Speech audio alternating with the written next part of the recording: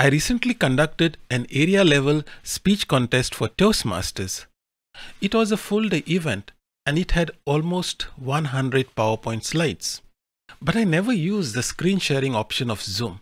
Instead, I chose to use OBS Studio plus some of the new features of Zoom to create an event that seemed like a high quality production.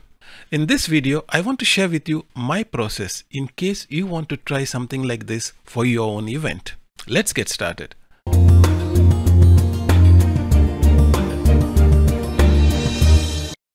Before I begin, I want to highlight two important factors. The first is you need a fairly powerful PC or a laptop to do this. And secondly, it would be ideal to have a dual monitor setup as I have here. The first thing I did is to take the PowerPoint presentation and move it to the second screen. These are all my slides. Once everything is set up, I made sure that the PowerPoint is in reading mode. You can see here, like this. On the second screen, I set up OBS and Zoom. In OBS, I created a very simple scene which captures this window and brings it into OBS.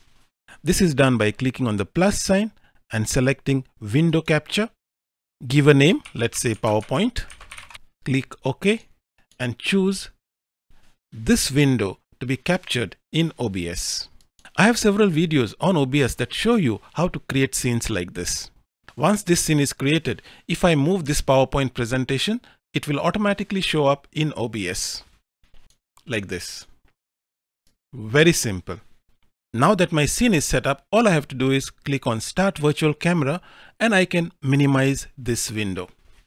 The next step is to start Zoom and make sure that your camera is set to the OBS Virtual Camera. And you do that by clicking on this arrow and selecting OBS Virtual Camera. As you can see here, the PowerPoint is first going into OBS and from OBS it is coming into Zoom. If I change my PowerPoint slide on this monitor, it appears in Zoom automatically. Once the PowerPoint was set up, I used two features that are available in the new version of Zoom. The first feature is the ability for the host to spotlight multiple videos.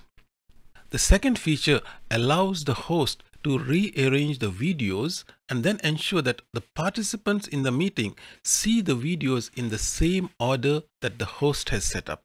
Once all the setup is completed, it's time for action. Let me show you some examples of how an event would look with this particular setup. When a role player is introduced, instead of showing a PowerPoint slide using screen sharing, I spotlight the current speaker and add to the spotlight my virtual camera, which has the PowerPoint slide of the role player. But this looks a lot better than screen sharing. In this example, the contest chair is introducing the contestants. I first spotlight the contest chair, and as each contestant is called out, I add their video to the spotlight. This is a great way to showcase all the contestants to the audience and to the judges.